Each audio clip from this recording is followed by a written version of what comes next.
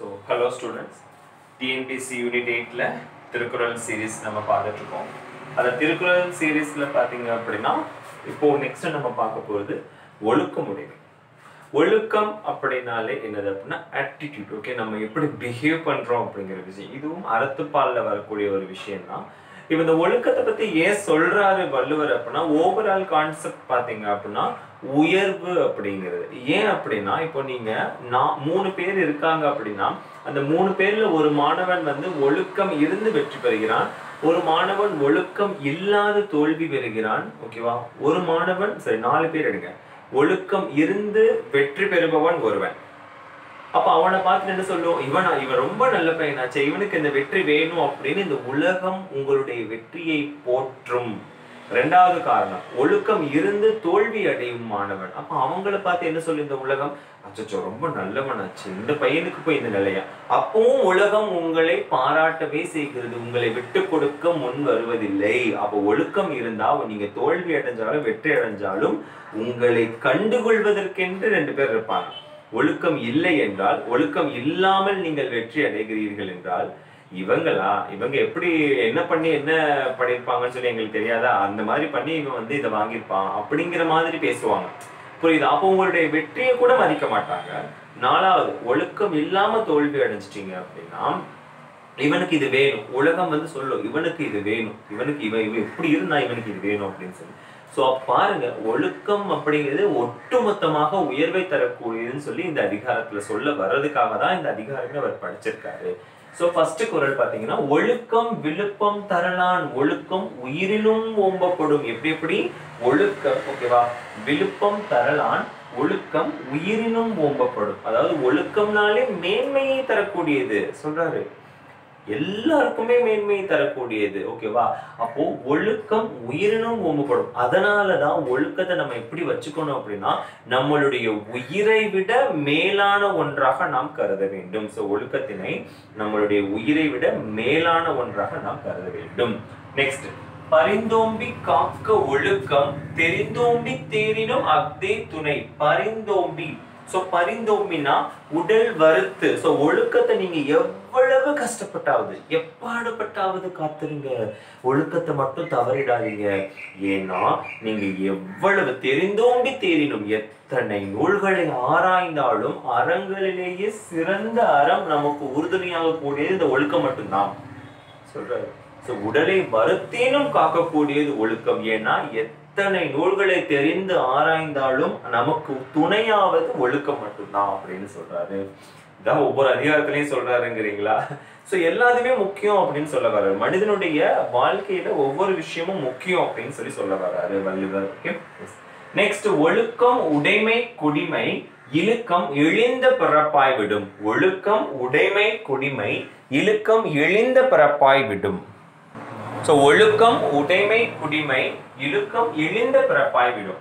ஒழுக்கம் உடைமை குடிமை அப்படின்னா ஒழுக்கம் இருக்கிறது தான் உயர்குடி அப்படின்னு சொல்றாரு. குடிமை, அந்த ஒழுக்கம் இருந்தாதான் உங்க குடி பிறப்புக்கே பெருமை அப்படின்னு சொல்றாரு. சோ எழுக்கம் இழிந்த பிறப்பாய், ஒழுக்கம் இல்லைன்னா தான் நீங்க இழி பிறப்பு. மற்றபடி உயர்வு தாழ்வுங்கிறது ஒழுக்கம் தான். ஒழுக்கம் இருந்துச்சுன்னா நீங்க உயர்குடி மக்கள் அப்படின்னு சொல்றாரு. அதுதான் உண்மையான குடிமை, குடிப்பிறப்பு.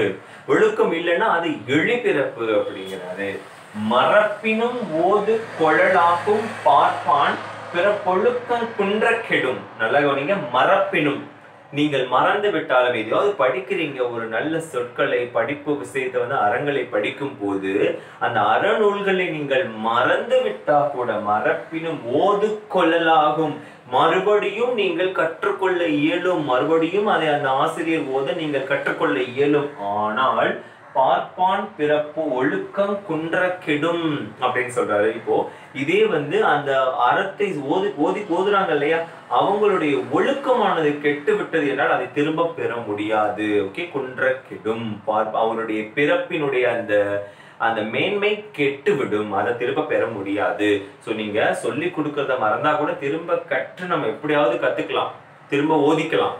ஆனா ஒழுக்கமானது குறைந்து விட்டால் நம்மளுடைய உயர்குடி பிறப்பினுடைய அந்த தன்மையே போயிரும். ஒழுக்கம் தான் உயர்குடி பிறப்பு. அப்ப உங்களுடைய குடிப்பிறப்பின் மேன்மை அழிந்து விடும் அப்படிங்கிறாரு. அழுக்காறு உடையார் கண் ஆக்கம்.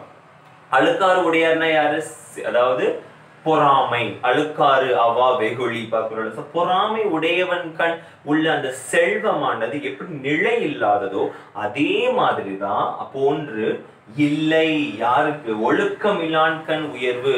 அவர்கிட்ட செல்வம் இருந்தா என்ன, இல்லாததுக்கு ஒண்ணுதான். அதே மாதிரிதான் ஒழுக்கம் இல்லாதவர்களுக்கு உயர்வே கிடையாது அப்படின்னு சொல்லி வள்ளுவர் சொல்றாரு. ஒழுக்கத்தின் ஒழுகார் உறவோர். உறவோர் சான்றோர். சான்றோர் எப்படி இருப்பாங்களா? ஒழுக்கத்தின் ஒழுகார் அப்படின்னா என்ன அர்த்தம்? ஒழுக்கத்தை விட்டு விலகாதவர், வலுவாதவர் யாரு?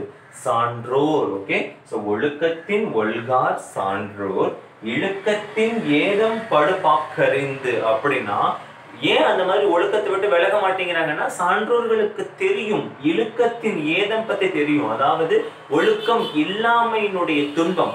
ஒழுக்கம் இல்லாம இருந்துச்சுன்னா என்னென்ன துயர் வரும், இடர் வரும் அப்படின்னு சொல்லி சான்றோர்கள் அறிவார்கள். அதனால் அத்தகைய சான்றோர் ஒழுக்கத்தை விட்டு வழுவ மாட்டார்கள். நெக்ஸ்ட், ஒழுக்கத்தின் எய்துவர் மேன்மை, இழுக்கத்தின் எய்துவர் எய்தா பழி. சோ நீ ஒழுக்கமா இருந்தீங்க அப்படின்னா என்னென்ன உயர்வு வருமோ வரும். ஆனா ஒழுக்கம் இல்லைன்னா எத்தகு பழிச்சொல்லுக்கும் நீங்க ஆளாக நேரிடும். இது வரைக்கும் ஒரு பழிச்சொல்லே நீங்க கண்டுகிட்டு இருக்க மாட்டீங்க, அந்த பழிச்சொல் எல்லாமே உங்களுக்கு வந்து சேரும் அப்படின்னு சொல்லி வள்ளுவர் சொல்றாரு. நெக்ஸ்ட், நன்றிக்கு வித்தாகும் நல்லொழுக்கம். நன்றிக்கு வித்தாவது எது? நல்ல ஒழுக்கம். யா ஒழுக்கமா இருந்துச்சுன்னா நல்ல வாழ்க்கை அமையும். யா அதுதான் அவர் சொல்றாரு. தீயொழுக்கமானா தீமையான ஒரு ஒழுக்கம். ஒழுக்கம் இல்லாம என்னைக்குமே இடும்பை கேடு மட்டும்தான் நல்கக்கூடியது. ஒழுக்கம் உடையவருக்கு ஒல்லாவே தீய வழுக்கியும் வாயார் சொல்லல். தீய வழுக்கியும் வாயார் சொல்லல். சிறு தீய சொல்ல கூட வாயினால சொல்லக்கூடியது ஒழுக்கம் உடையவர்களுக்கு நீங்க பார்க்கவே முடியாது. ஒருத்தர்கிட்ட ஒழுக்கம் வந்துச்சுன்னா வாயிலிருந்து சின்ன சொல் கூட தீமையா வராதான் சொல்றாரு. ஒல்லாவே அந்த மாதிரி தீமையா பேசுறது ஒழுக்கம் உடையவர்களுக்கு ஒவ்வாத காரியம். ஒழுக்கம் இல்லாதவங்க வேணா அந்த மாதிரி பேசுவாங்க சொல்றாரு. உலகத்தோடு ஒட்ட ஒழுகல் பலகற்றும் கல்லா அறிவில்லாதார். ஓகேவா? சப்போஸ் இப்போ உலகத்தில் உள்ள உயர்ந்த மக்களோடு ஒழுக்கம் உடையவர்கள் ஒட்ட ஒழுகி அவர் பார் வாழ்தல் தான். அந்த மாதிரி நம்மளும் வாழ்தல் தான் அறிவிட்டு கற்ற தேர்ந்தவர்களுடைய குணமா இருக்கணும். அப்படி நீங்க இல்லைன்னா நீங்க கற்றும் அது நீங்க அறிவிலிகள் தான் அப்படின்னு சொல்றாரு. கற்றும், ஓகேவா? கல்லார் அறிவிலாதார். நீங்க கற்றும் பல கற்றும் அது தேவையில்லை, வேஸ்ட். ஒழுக்கம் இல்லையே.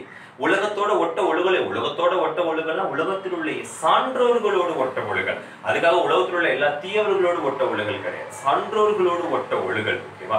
அப்போ அந்த இடத்துல அப்படி ஒட்ட ஒழுகல்னா உங்ககிட்ட எவ்வளவு கல்வி இருந்து என்ன பயன்? சோ ஒழுக்கத்தினுடைய மேன்மை பத்தி எந்த அளவுக்கு தெளிவா சொல்லியிருக்காரு பாத்தீங்களா? அந்த தீய சொல் பேசக்கூடாது, அது அவங்களுடைய குணமே கிடையாது. அதே மாதிரி சான்றோர்கள் ஒழுக்கம் இல்லைன்னா எவ்வளவு கேடு வருமோ அதுக்கேற்ற மாதிரி முன்னாடி தெரிஞ்சுக்கிட்டு ஒழுக்கமாவே இருப்பாங்க எப்பவுமே. அதே மாதிரி தீயொழுக்கம் வாழ்க்கைக்கு என்னைக்குமே கேடு அப்படின்னு சொல்றாரு. ஓகேவா? ஸோ இது இன்னும் வரக்கூடிய அதிகாரங்களை நம்ம அடுத்த வீடியோஸ்ல பார்ப்போம்.